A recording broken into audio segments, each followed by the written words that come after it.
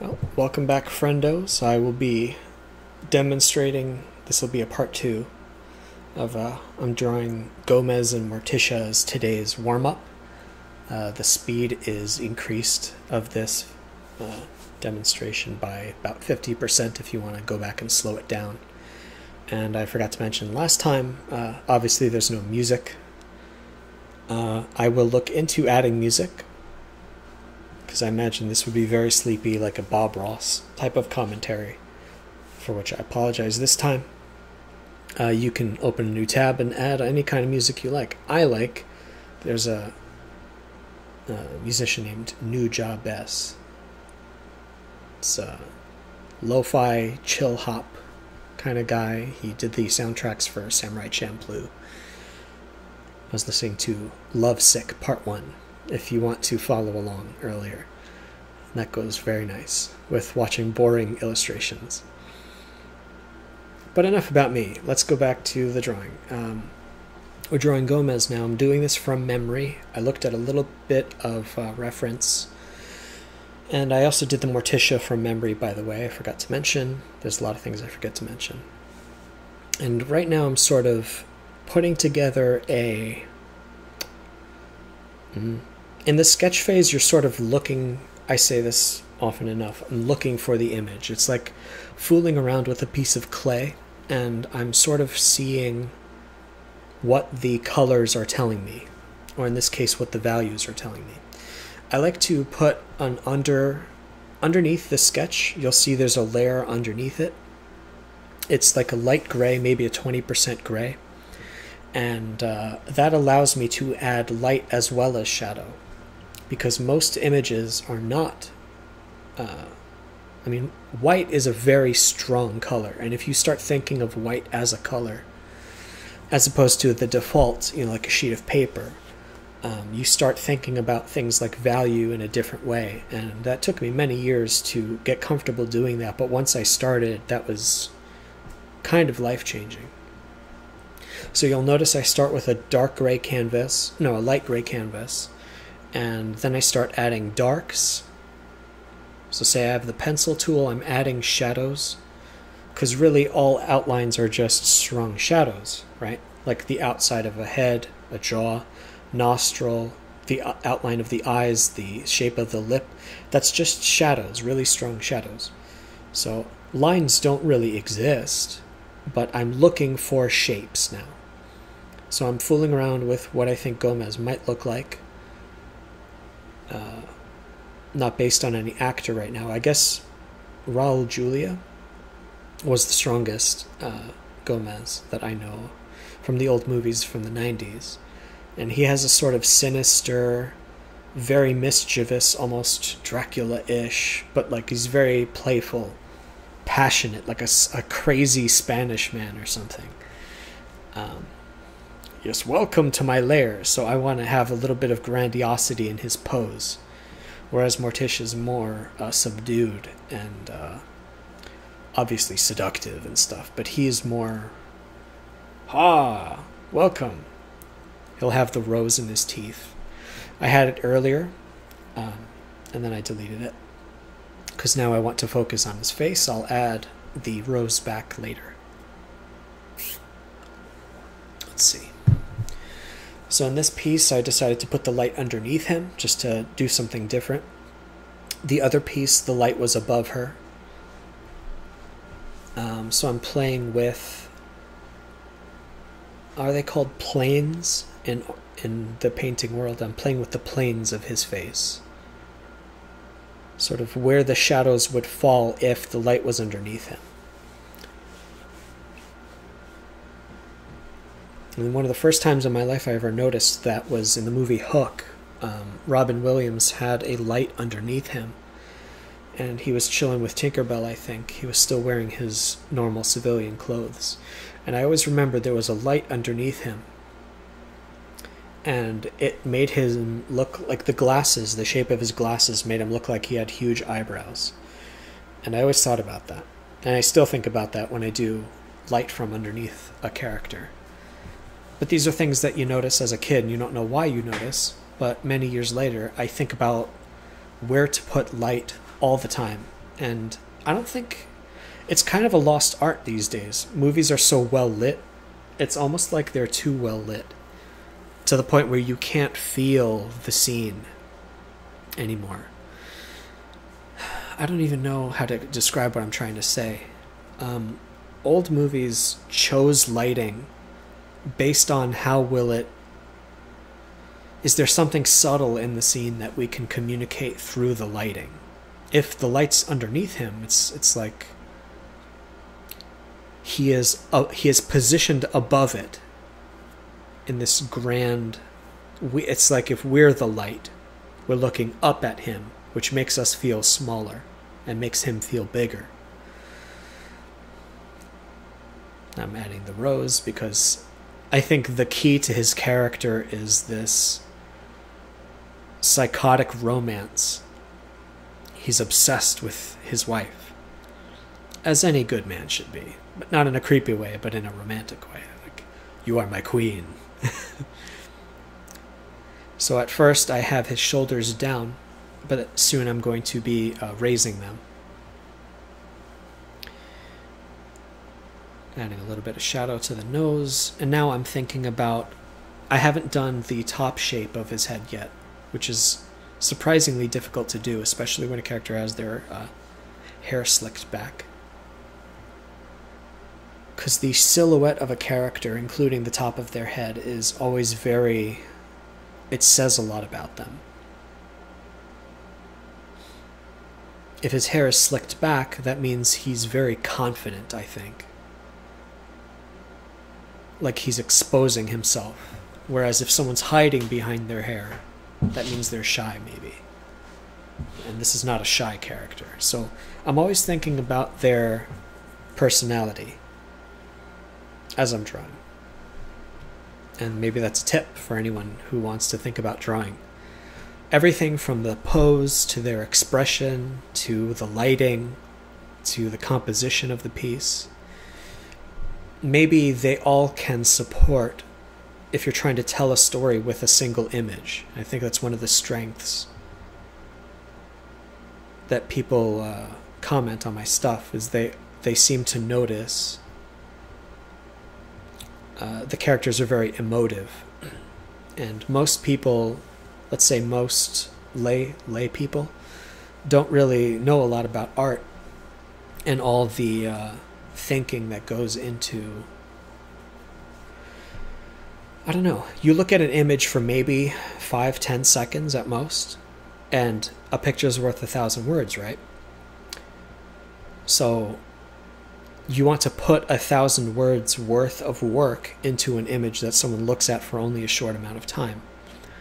So we, as the illustrator, are uploading a ton of value, like a zip file,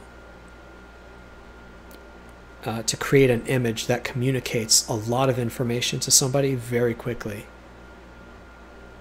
And hopefully they have a nice emotional reaction to our piece. And that's the craft of illustration, I suppose. By this point, I think, I don't know if it's clear, if it's visible, but I was getting tired. Like, as far as warm-ups go, I was getting tired. Like, it's time for a break. So I'm kind of speeding along. This piece only took a half hour, as opposed to the Morticia, which took an hour. So I guess that would have meant that I'm either warmed up and I'm ready to start my day. Today I'm going to be drawing a She-Hulk comic. I think. I might have to look at some reviews of episode 1 before I do it. Maybe I'll do a video of that too. I don't know. This is all very new to me. And if there's any things that you want to know about as you're watching this and you have questions, please comment and let me know, because I'm not sure what a viewer wants. I mean, I kind of can guess, but I want these videos to serve, serve the student or the curious bystander. I don't know.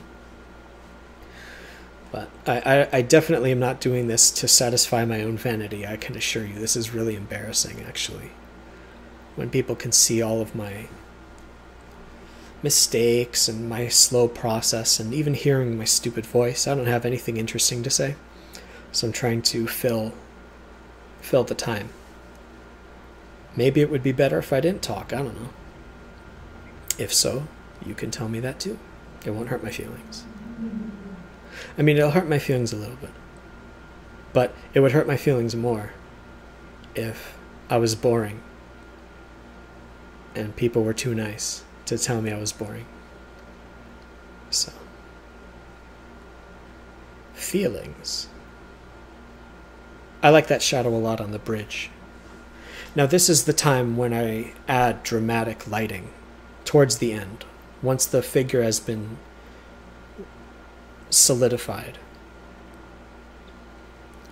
That's when we can use dramatic depth, colors, highlights.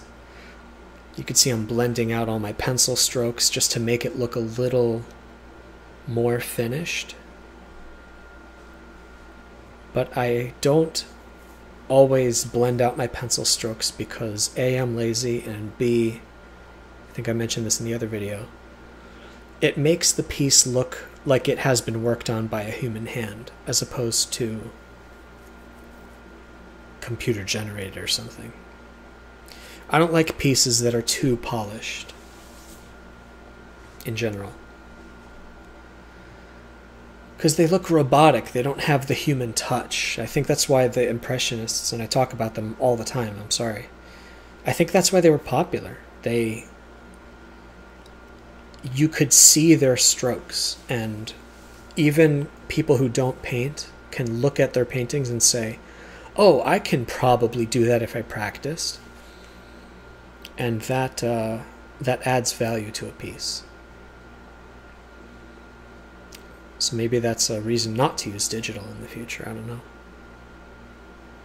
Now I'm looking for an opportunity to get a nice selection behind him, to add a light, to give his figure just a little more depth and, what's the opposite of depth? The highlights make them come towards us, and the shadows make his face recede. And we do the same trick with color. I'll do the color tutorial sometime, but the principle is the same. When we add colors like cool colors, blues, greens, purples, those colors tend to recede, and warm colors tend to go to the foreground, and we can use that when we compose our panels to guide the eye. It's sort of like how a bird will like pre-chew food. Yeah, those highlights are great. That's good. That really brings it to life. And you could see it's only a few strokes, but the under picture, if the under picture wasn't there, those strokes wouldn't have been as strong. So, for a 30-minute piece, it's not bad. I actually want to start working faster as I continue in my career. I don't think working on this for another 2 hours would really increase an audience's enjoyment. We're adding highlights on the eyes and then lowering the opacity just a little bit to just pull a little bit of attention to the eyes. What else do? I forget. I only drew this 20 minutes ago. I don't remember what I did. Moving the flower to the corners of the mouth, cleaning up underneath, not a big deal.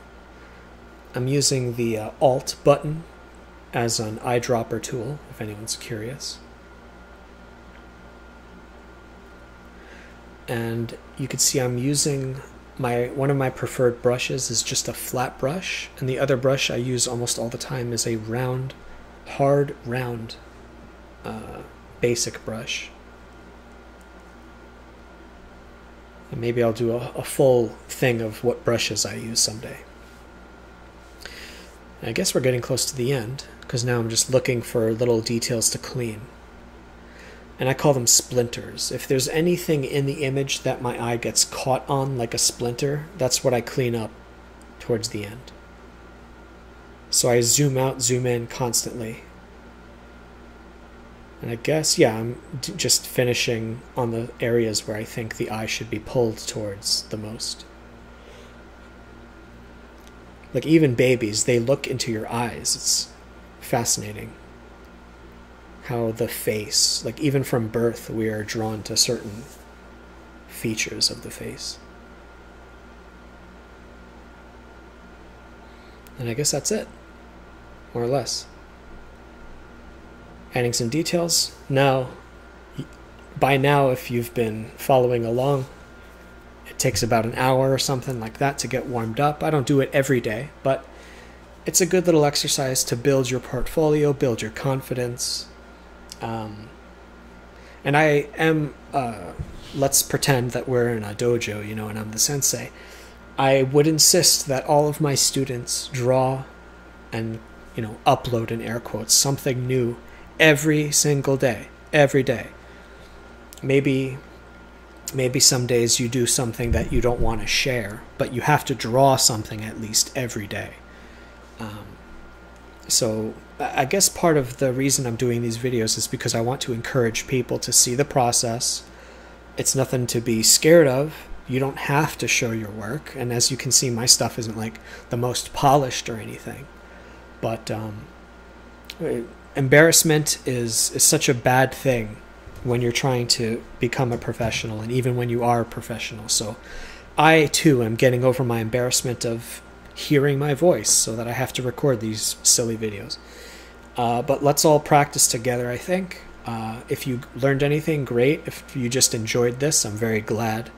If you guys want to support my stuff, Patreon link will be below. On Twitter, I'm gprime85, Instagram. And, well, that's it. Leave a like, etc. Thanks for your support. I'll be announcing some cool stuff over the next couple of weeks. And I hope to see you back at this channel soon. Thanks.